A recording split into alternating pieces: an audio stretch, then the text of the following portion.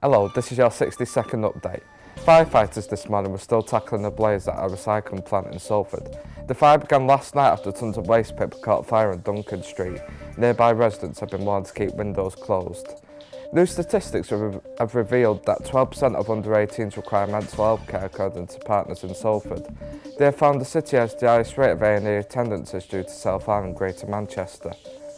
A vigil for Anthony Granger took place in Piccadilly Gardens on Sunday. Speakers included Carroll Duggan, Jan and Mark Duggan, whose death sparked UK riots in 2011. The vigil marks the 2-year anniversary of the Salford man's shooting. 2 men have been charged with intent to supply cannabis after a police operation in Salford. Delano Moulton and Babakar Ninye were arrested during a number of police raids. Around 30 residents took to the streets near Alton Avenue to collect more than 2 tonnes of litter, which included 2 skips and 20 bags of waste. That's all for today. Don't forget to follow us at Quays News. Thanks for watching. Goodbye.